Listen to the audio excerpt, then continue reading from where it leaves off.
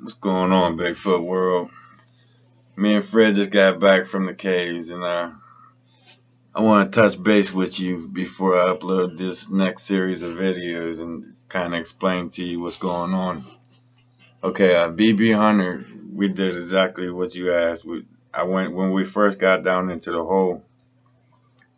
I used the same flashlight as last time, and I shined in the same like 3 or 4 areas that we thought we might have seen something or heard something in that area. I wasn't exactly sure which spot it was, but it's that spot that picture is we got from the previous time we was there. We filmed to see if that was a rock or if it was actually a Bigfoot sitting there.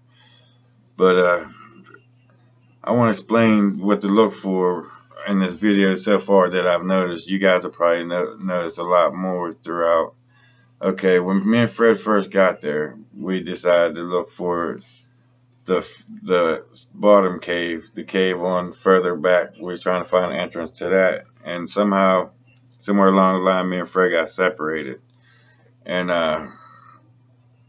we couldn't find each other for a while. And we both on top of the mountain. We was lost, and I watched both my footage and his footage. And I don't know where or how we got separated, but we found each other. And when we're inside this cave, there's 3 things I want you to notice. Because when we was in there, the memory cards filled up pretty quick, and the battery went dead. I heard a little girl when we got down to the main entrance where they barricaded up. I heard a little girl say "mommy," as in a sense of like she's asking the question as if we are like, "Are you my mommy?" I got the feeling.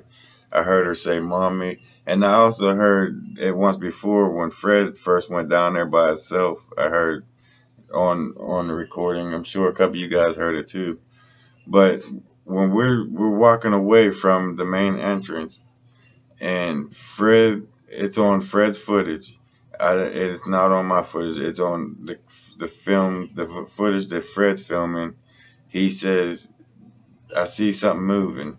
Take notice down to the left side of where they barricaded it up. You can see where the light's coming in. All right, back it up a little bit before that, and you'll see that it's all blacked out, and then it opens up. The light just opens up like something stepped away from down there where that main entrance was, where they barricaded it up or whatever. Okay, and then we went deeper back into the cave, and then there was these rock structures, guys, that no human can possibly. Okay, the first rock structure we found was, we both have it on our footage. I might have to put these up in parts. That's on my footage and on Fred's footage. The second rock structure that we found inside there, I don't see no humans building either one of these structures, because the second structure, the rocks, was like one was here, and one was back over here, and then they was back and forth, but they was balancing each other. It was amazing. It was fascinating. We found another exit out like 30 feet back behind where we went in. We ended up coming out a whole different area, a whole different. There's 2 entrances and exits coming in and out of that cave.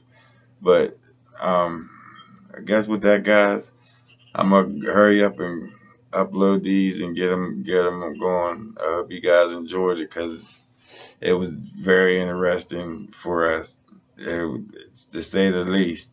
Once we got inside that cave, things got weird. You can smell them. You can smell it's in there. You can smell that they're in there. It's way more mustier today than it was last time. You can smell them in there. And you can see the signs of them being in there. This footage is amazing. Stay tuned, guys.